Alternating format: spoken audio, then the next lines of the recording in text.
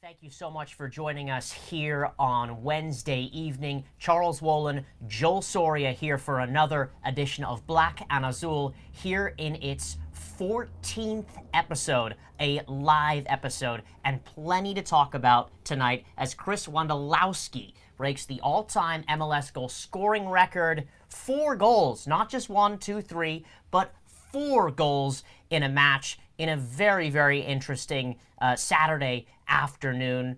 Initial snap reaction, Joel.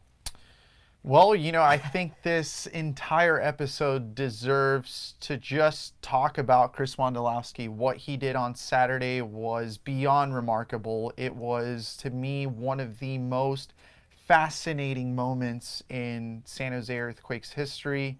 He is a player that will forever be remembered for what he's done on the field, and that is becoming MLS's all-time goal scorer in a very, very unordinary fashion. Yeah, I mean, the manner in which it happened was beautiful in itself for all of you football romantics out there. Wasn't slated to start, started the match, scored 4 goals in the rain, in the kind of muggy fog of the Bay Area, and just completely does this thing, takes care of this record, surpasses it just in one match itself, and kind of puts this record to bed. It's behind him now, but it's such a terrific achievement for a guy that really deserves it. I mean, I couldn't think of anybody that deserves it more than Wondolowski. I mean, he's been with this team for such a long time.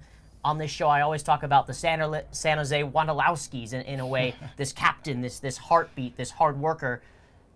I just couldn't say any more that, he deserves it. Yeah, absolutely. He deserves all of it. Everything, like I said on Twitter, all the odds were against Chris Wondolowski from the start, playing local soccer and then going to Chico State Division II as a player who wasn't really categorized as a through and through soccer player. Ran track, had an offer from Berkeley, which 9 out of 10 people will not turn down, but he had this passion for soccer. He pursued it at a very low level, and at that time, keep in mind, early 2000s, soccer in America is in a very, very naive stage, in an infant stage, and for him to go to Chico State, get drafted through the supplementary draft, which at that time, like I said, it's just like drafting, any amateur player, and the odds were surely against him. And what he does and how he did it with patience, with a lot of character, with passion, it's just truly remarkable. A story that we shouldn't be telling. It should be those working for ESPN, those who are putting together a 30 for 30.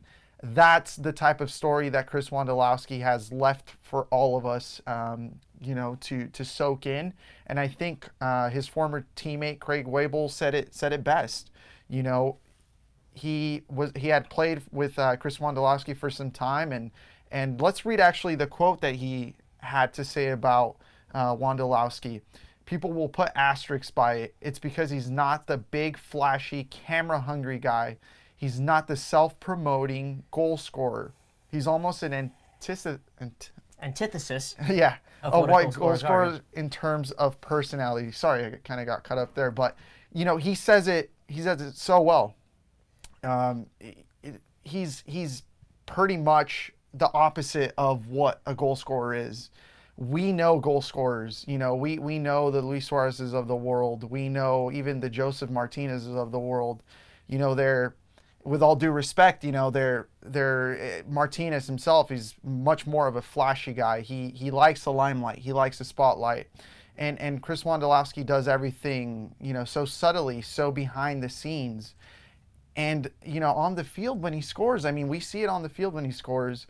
He scored 4 on Saturday in emphatic fashion, and the first thing that he did was go celebrate it with his fans, or with the fans and with his teammates.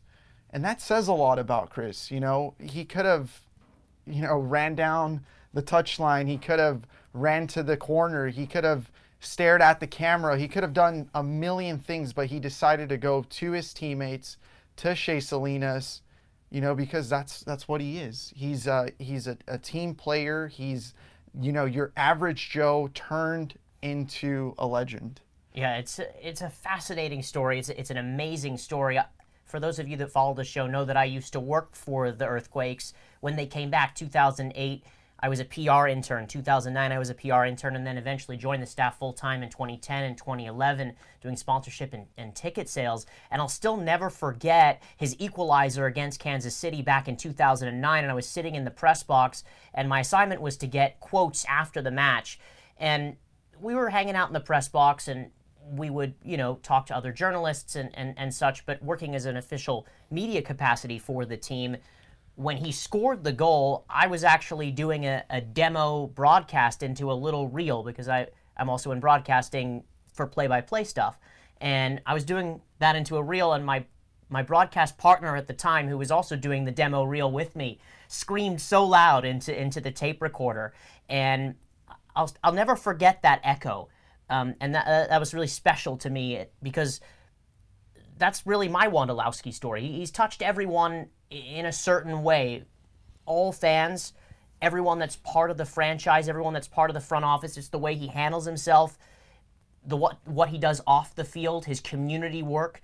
I get the chance to interact with him at Street Soccer USA, a nonprofit organization that gives opportunities to underserved youth and adults that are having a difficult time in their lives, and being able to pick them up. And he spends the day up in San Francisco in Union Square and hangs out and plays soccer, and he's there. He's visible.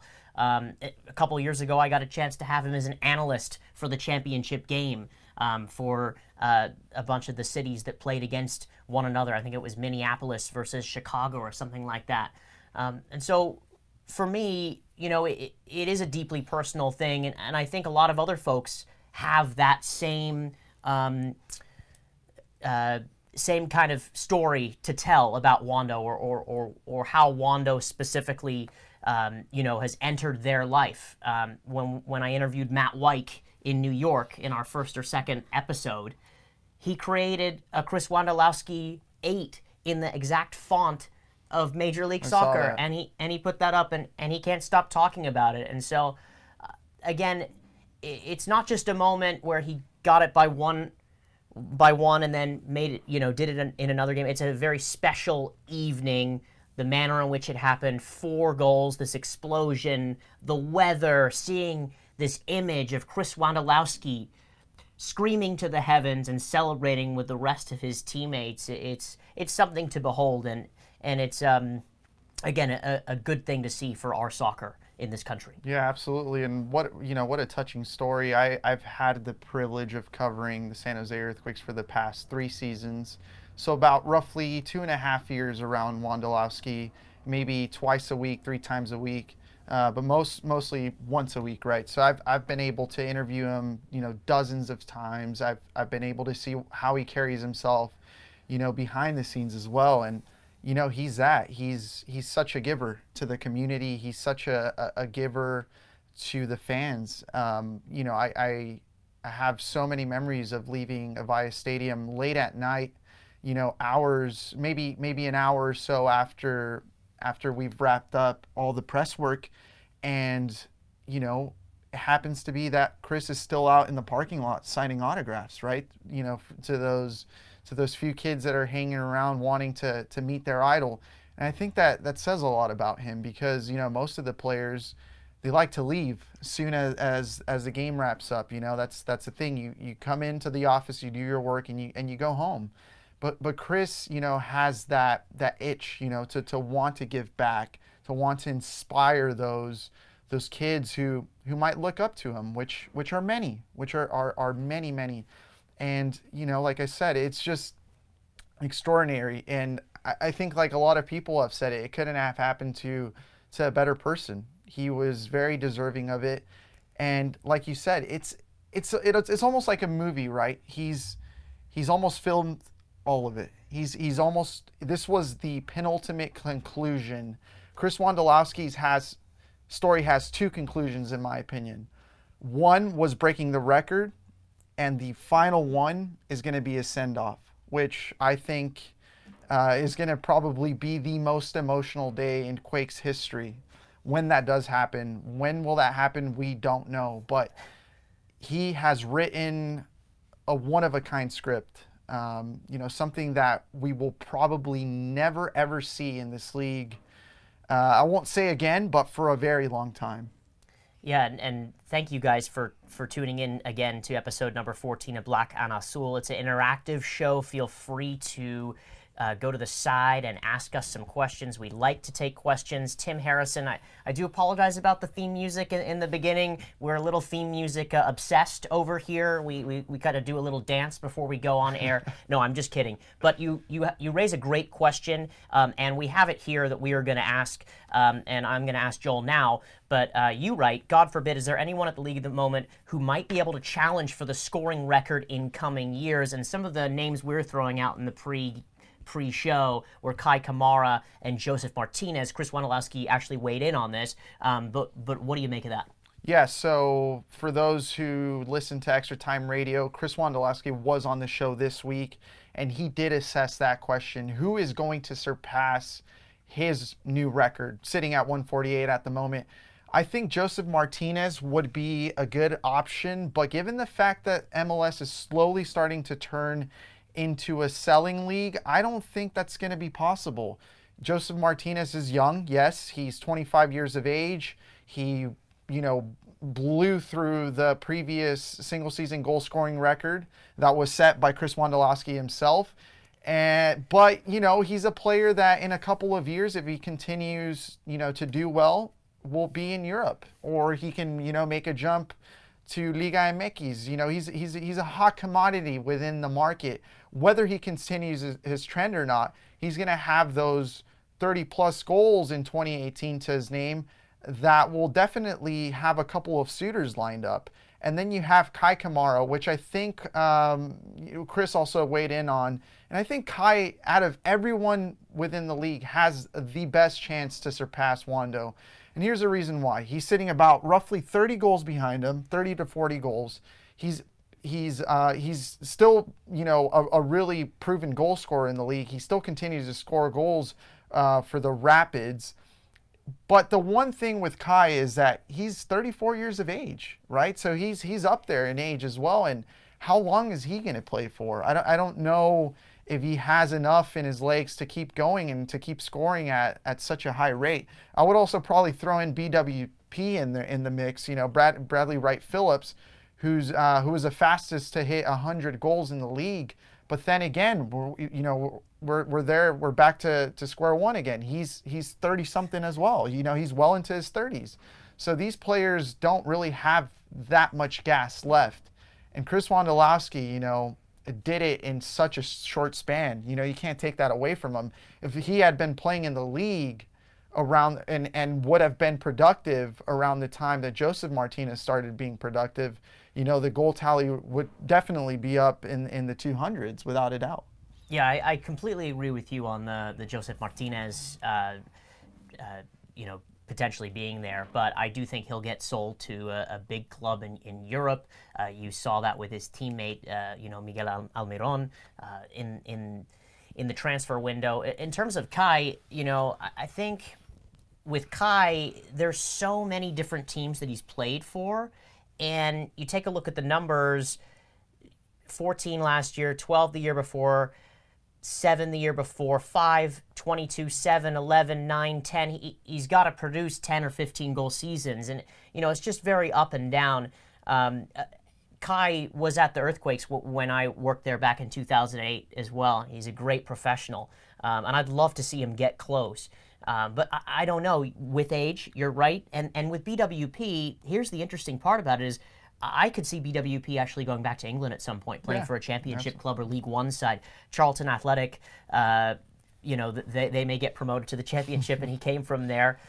So you never know with BWP what he's going to do. But I think he'll go back to England at some point to finish his career as well. So it's a very similar with the Martinez story for me. Yeah, I think it's going to be a record that is going to hold up for a very long time because also, within those lines of the league becoming a sellers league, you have players who might shine early on but are going to get exported abroad, right?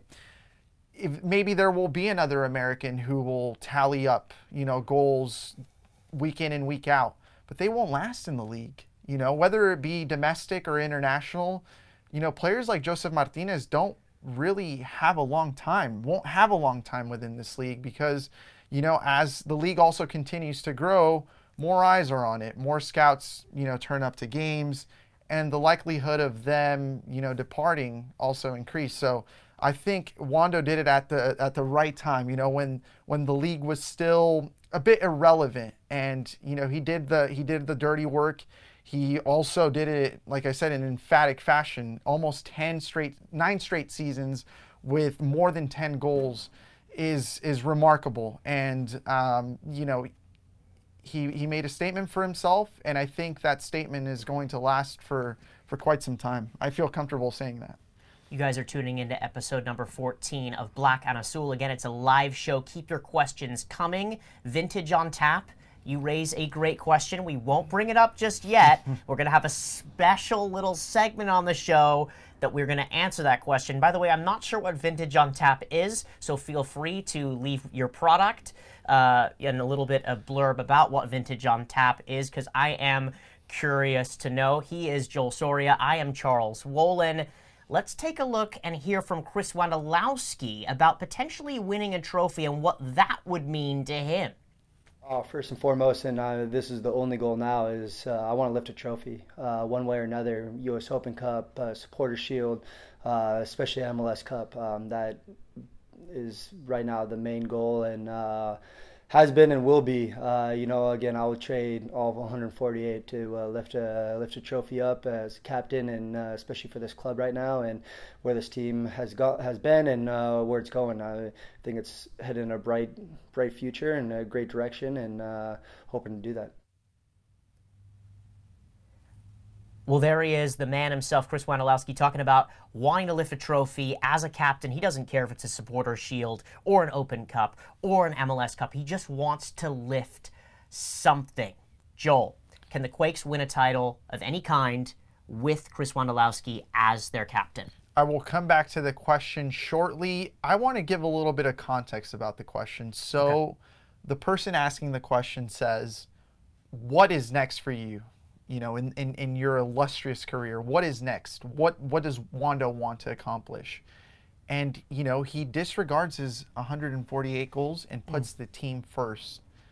That embodies Chris 100%. That's who he is. And just when you thought you couldn't love him more, he goes on and does that.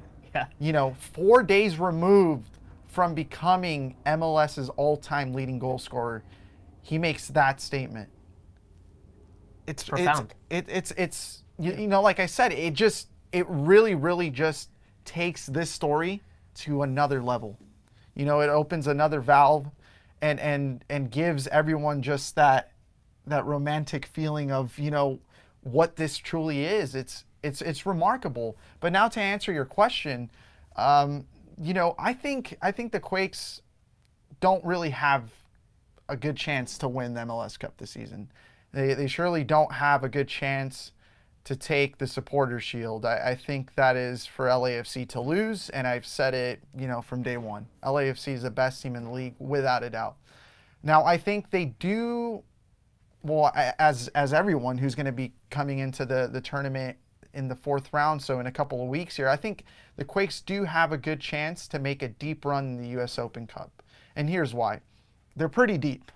I don't think a lot of people have touched base on that, but the Quakes are actually pretty deep, this team. They have a lot of youngsters in the mix who are surely going to benefit the Quakes when they're going to have to deal with the international rule that implies in the U.S. Open Cup, right? Only having X amount of international players on the field. You have, young domestic talent, in addition to Jackson Ewell and Nick Lima and JT Marcinkowski, you have Gilbert Fuentes, and you have others in there who can definitely, take this team probably to the next level when, legs are tired, international duty is upon the team as well. So I think they have a good chance in the U.S. Open Cup, and we saw it last year with the Houston Dynamo. I don't think many expected Dynamo to lift the cup, and they did. They did it. They did it, and they earned a spot into the Champions League, which is also another benefit of winning the U.S. Open Cup. Yeah, I agree with you with the Supporter Shield and MLS Cup. I think it's a little bit of a stretch, although I'm an ultimate optimist, and at the end of the day, I used to work for the team, and this year is clearly a rebuilding year, but on the positive, on a very good positive track, and they're on the front foot, as you guys know. The Open Cup presents an interesting opportunity for this San Jose Earthquakes team. In the past, I think it was overlooked, and it was a chance for some of the reserve players or players that weren't in the starting 11 to play, and there were some long games. There were quite a few matches that went into extra time, some into penalties in the club's history, but I think this club's history is still meant to be written when it comes to the Open Cup. And with Matias Almeida at the helm, and you and I were chatting in the pre-show here, this could be ripe for an Open Cup run. And so why not? And why not take it seriously? Plus, you got youngsters that want to impress the manager that are not in the side, that are not even really named to the bench. And so these players are going to want to get in and continue to contribute and show the manager that they shouldn't go. So that's where I see that. And we don't really even have to look that far back into the team's history. 2017, a team that surely wasn't a playoff team, and showed that when they visited the Vancouver Whitecaps in that 5-0 drilling, were literally a couple penalties away from getting to the final. They lost in the semis to Sporting KC in penalties. And like I said, they weren't that formidable team in the regular season, but they were able to squeeze victories, on the road during the MLS Cup. And I think we have Jamon here on the studio who's going to join us shortly, and he brought up a great point as well. Matias Almeida has experience in cup situations. In fact, 2 of the titles that he won at Chivas were cups in domestic tournaments, in those games that it just doesn't matter how you win, as long as you win, you live another day. And I think that's really the secret here this time around. Is that secret ingredient is that they have Almeida on their side, and he just knows how to squeeze every ounce out of them in cup situations. So if you ask me that question, I guess to condense my answer, that's what it is. I think their best chance at lifting a cup with Wondolowski is this year's edition of the U.S. Open Cup. So we put all of that into a sieve, and we both have a U.S. Open Cup run for you. So stay tuned. We'll have to see how that pans out. One of the other headlines this week is talking about Danny Hoesen as well being out of the side, having a little bit of a late fitness. He failed a late fitness test. That's why Chris was in the starting 11. And a lot of fans like to weigh up this debate of Chris Wondolowski, Danny Hoesen, Chris Wondolowski, Danny Hoesen. Well, we have a very special little segment. We call it a little debate. And we're going to get going as we're going to introduce Jamon Moore to the show, also from Quakes Epicenter. We'll be right there.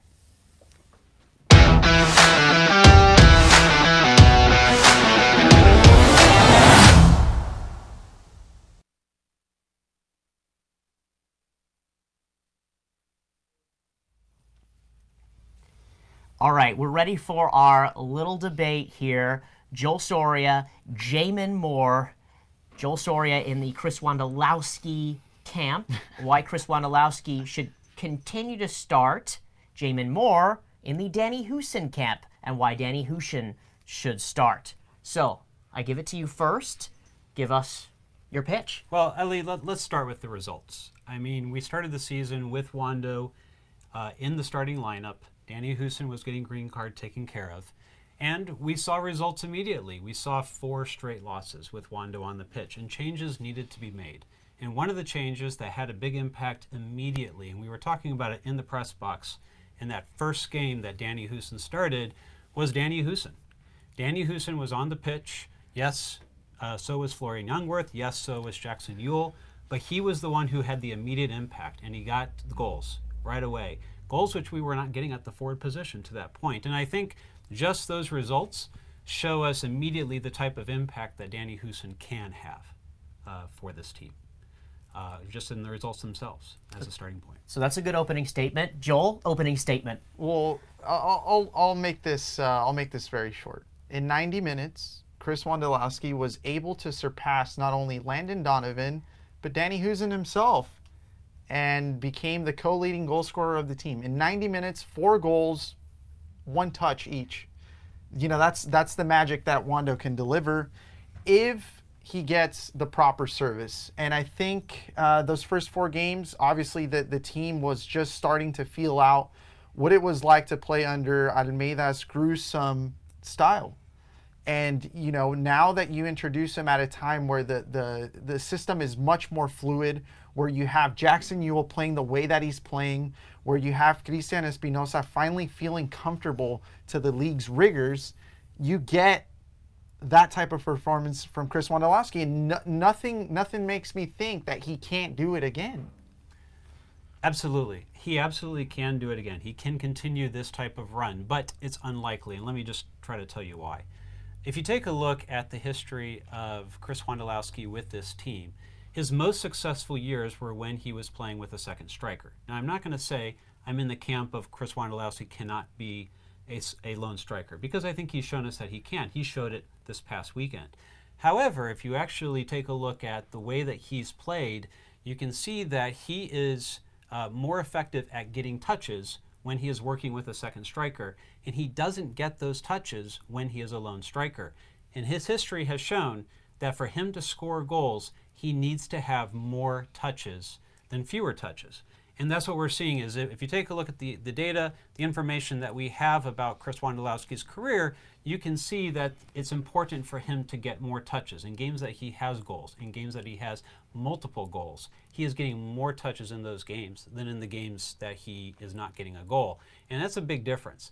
The other difference I see between Chris Wondolowski and Danny Hoesen is where the touches are coming. Danny Hoesen gets his touches on average 8 yards further up the pitch than Chris Wondolowski does. What that tells me is that he stretches the field. Right. He's a true number 9. He gives the team an opportunity to really kind of spread and really be able to play through the middle. When Wondolowski plays, he sits deeper. In fact, he sits almost in the same position that he did when the team had 2 strikers. And so even as a lone striker, he's still sitting deeper. That's compressing the midfield. That's forcing the central midfielders to have to play through difficult situations where there's probably more pressure because the field is not as spread. And quite frankly, the team is not built around its central midfield and being able to play the ball through the middle. Right now, it's most successful when the wingers are playing well. And so, to me, that's important to stretch the field and be able to give that space. One of my comments to you, Joel, I wasn't at the game, but you and I were communicating back and forth during the game, was that we were seeing Wondo starting to drop deeper, and earlier in the game it was a bit of a problem, and I was saying we needed to find ways to stretch the pitch with Espinosa and with Salinas on the wings in order to get to make that happen. That's the plus, is that, you know, years prior you didn't have that Espinosa. Espinosa is a gem. He's a gem for the San Jose Earthquakes, a player that probably will not play for the Quakes after this season. He's a through and through impact player, and then you have Shea Salinas playing, you know, out of his mind per se. You know, he's having such a good season this year, and you know, you say that the Quakes can't play when Wondo is pinned back, or that, you know, that kind of hampers him from being able to be as effective as Danny Hoesen. But like I said, you do have those flanks, and you have players who are able to go up and down, run them in a really effective manner, and that, as it showed against the Fire. Now, don't get me wrong though, the Fire had a really disastrous game. It did. Specifically in their back line. Right.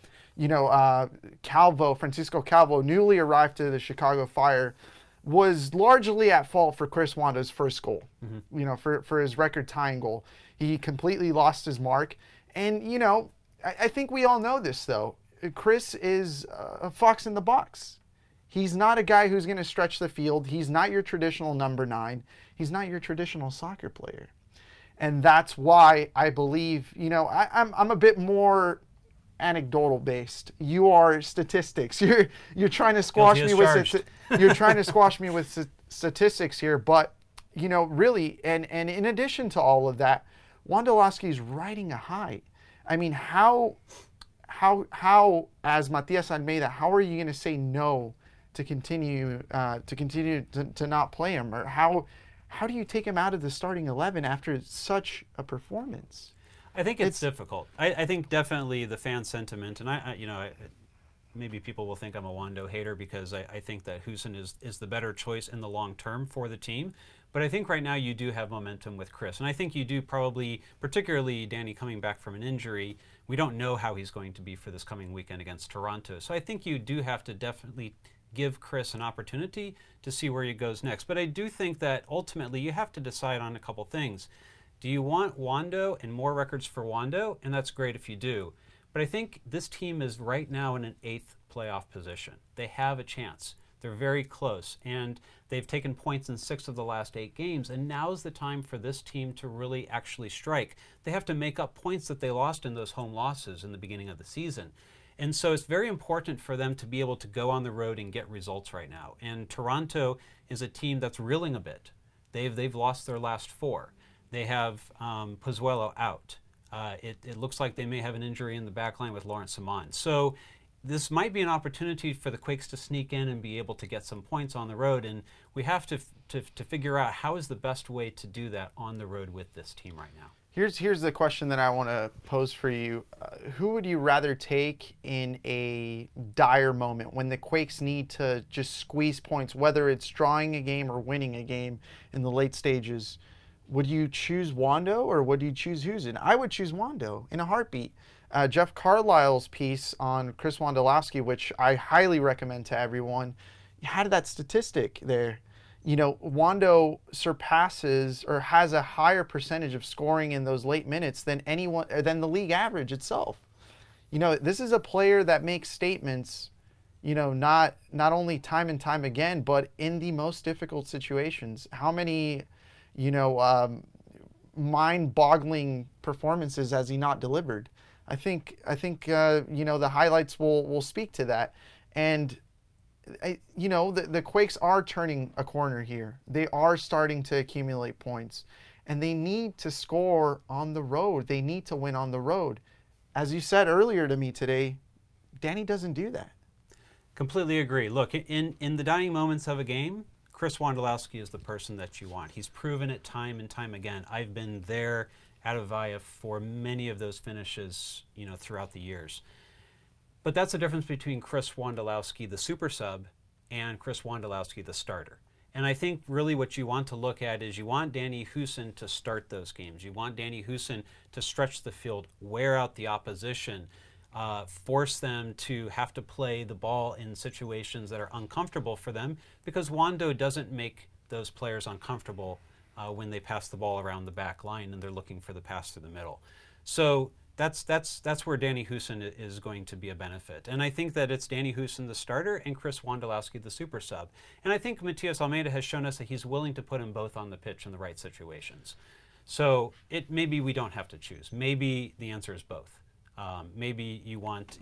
Maybe it is both. Maybe it is both. And this will be my last word on the subject. A couple of weeks ago, I spoke with Cristian Espinosa, who has been pivotal, a pivotal player for this team. And one thing that I got from him was that he was a bit lamentable that he wasn't able to provide the service that he was providing at that time to Danny Hoesen, to Chris Wondolowski. So now it turns out that that same service that he wished he would have provided for Wondo in the first 4 games was delivered to him against the Fire. So Danny Hoesen was able to take advantage of that service, and Wondo was able to do it as well. So maybe that's it. Maybe there isn't one or the other. Maybe it's not A or B. Maybe it's not black or white. And the question is, in that situation, who do you take off, right? And one of the reasons also that service has improved, let's not forget, is Shea Salinas, who was inserted into that left winger position and reclaiming his role that he had in the years past, right? And rekindling that connection with Wondo. And now that they've been able to provide that type of speed on both wings, now the Quakes have more threats. And the defenses have to deal with additional threats. That can free up Wondo, but it also, I think, is an opportunity for Danny Hoesen to find more space than he has been getting in the last couple games. And I've been kind of wondering in the last couple games if the injury that Hoesen has sustained as of right now that we know about was one that he may have been having. And so maybe in the past games before that also we were starting to see a little bit of that effect. It's possible, but at this point we don't know, and we hope that Danny Hoesen feels better and makes it back to the team one way or the other for this coming weekend. There you have it. That's our first little debate. It went to be kind of like a medium kind of debate there, but you've got stats, you've got analytics, but we found some common ground, and we love it when we find common ground, which is cool and important, and we may have unlocked, something interesting that we didn't know tonight, which is talking about service, and to be fair, I agree with that as well, and, there is a question here about Espinoza. You were chatting about it. Is there a chance that the Quakes could keep Espinoza at all? Well, that's going to be difficult. From what I understand, he doesn't have an option to buy in his contract. Right. So I don't know what they would have to work out there with Villarreal, who is the one who is the owner of Cristian Espinoza, the one who paid $8.2 million back in 2016, I believe. They're going to want to get some of that back. And I wouldn't be surprised if, this is all speculation, by the way, but, he's a player that probably warrants, $1 million at least, I would say, because he's still at such a, it's 24 years of age. He still has a future ahead of him, and he's regained, that form here in San Jose. So he's not going to be cheap. It's going to be a tough task. Anytime you're, trying to strike a deal with a big European team, it's no easy task. It's a lot of back and forth. It's a lot of no's. It's a lot of loops that you have to get around. So, we'll see how that goes. But I wouldn't say the chances are high. The one ray of sunshine, I think, and I follow Villarreal fairly well, is they are a selling club, and so they potentially could bite if the Quakes are interested, if he continues with a great season. I think as well. It should also be said that Espinoza never debuted for Los Submarinos, so it's possible. Right. Two more questions, and then we're going to wrap this thing up. Josue Hernandez, since summer is around the corner, how many transfers you expect the Quakes making this upcoming summer transfer? Let's just change this into transfer talk because we've been doing this week in and week out now. I'm going to pitch it. Either one of you can take it. Well, I think they will definitely be looking at a couple, maybe 2 or 3, depending on what Matias likes. And we've been kind of hinting at this for some time now. I still do know that the pursuit of Alanis is still on. Chivas are going to, fight for him, through whatever that will entail. That's going to be hard. It's going to be hard for them to secure that. And sure, they're going to want to bring in a couple of DPs as well. They're in dire need of a new DP, of a player who's going to be able to change, those outcomes. But aside from that, we're going to have to wait. A lot of players are also going to be leaving for international duty, so they're going to be thin. Yeah, I think center back is definitely a position of need still. I think that with Open Cup coming, there's going to be a compressed schedule, and I think they're going to need some of that rotation. And I would look at what they have behind their starters right now, and it is still a position of need. I'd also have to say, and I think you've said it in previous episodes as well, they probably are looking at Magnus Eriksson's position, that number 10, and they are looking at that as a position that can definitely be upgraded. Magnus has been very serviceable. He's done more, I think, than people thought he would be able to do in the 10, and I want to give him credit for the job that he's done. But I also think that there's more that Matias would want out of that particular position in his style. Exactly. And Magnus is not going to provide that. And so I think it is something that they're going to be looking at, trying to fill a need there at the number 10 spot. And we see that filling that need in the number 10 spot has changed teams in MLS to have much better second half of Well, the season. that's the go-to position, right? When you want to bring in a DP, you go for that 10, that playmaker, that genius. Toronto FC did it, just a couple of months ago with Pozuelo. He comes in and he literally lights the league up. LAFC, try to follow that, I guess, with Carlos Vela, but Carlos Vela is more of an inverted right winger. But Nico Ladero 2 years ago, Nico Seattle Ladero, Sanders, I mean, took them to a title. I mean, they try to do that with Vaco. I recall that introductory press conference. I asked Jesse Fiorinelli if Vaco was, in other words, their Ladero, their Almiron, and he said, yeah, I mean, that's kind of what we want. That's the profile that we were looking for. And let's just say from that moment to now, Vaco has not really played that part. In fact, we found out he's actually behind Magnus Eriksson. So there's been a lot of talk of what is Vaco's position. Is he a left wing? Is he a right wing? Is he a 10? Matthias actually answered the question. He said after the game that Vaco scored the goal that he's actually supposed to be playing Magnus's position, that there's competition for that position. And he's Magnus a 10 secondary striker. He's so right behind the goal scorer. Right. So, I think at the moment we can kind of see, where things are at with Vaco based upon the playing time. Right. We're getting wizardly and almost we're going to unleash our inner genie, if you will, when it comes to talking about the number 10 position. I agree, lads, the number 10 position is a problem position for the San Jose Earthquakes. I think Magnus is again, playing out of his skin and doing more than he's been asked to do. Right. But I still give him a kind of a B-, C+. Traditionally, the Quakes have not had a good, solid number 10 that's been reliable since they've come back to San Jose. Right. Let's just be clear about that. And I think that's also, we can chat about this for a long time, and we can pontificate and throw out those names. But it's also an exciting time. It's mysterious that this team doesn't have a number 10, and it's kind of weird. But you kind of got to love it, and maybe they'll solve this number 10 riddle one of these days. Final question comes here from Ren1018. Who will replace Lima, Godoy, and Cummings when Gold Cup action starts? I'm going to say, obviously, the youngsters. Some other players will come into the side. Marcos Lopez replacing Lima. Duke Lacroix potentially from Reno. It looked like he's not cup tied, so he didn't play in Reno's Open Cup, and so that probably means done that he purposely. might be available as well. Yeah. And then for Godoy, maybe you can slot in Calvillo, you can Jutson. Yeah, Luis Fernandez. Who hasn't seen a lot of playing time. It's a really good opportunity for him, I think Jutson would probably be above. For Cummings, you can slot in Kasha, who's been waiting. Affolter, who's serviceable in that type of game. They've got a little bit of depth for an Open Cup type situation right there. Not one I think that makes them a playoff run type situation, but one I think that would work for an Open Cup type situation. Exactly.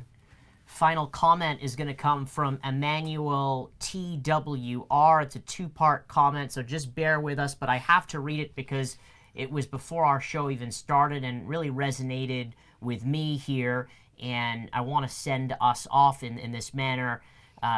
Goes to show the resilience of Wondo and how effective he has been no matter the changes this team has been going through the past number of years. Proud of this achievement.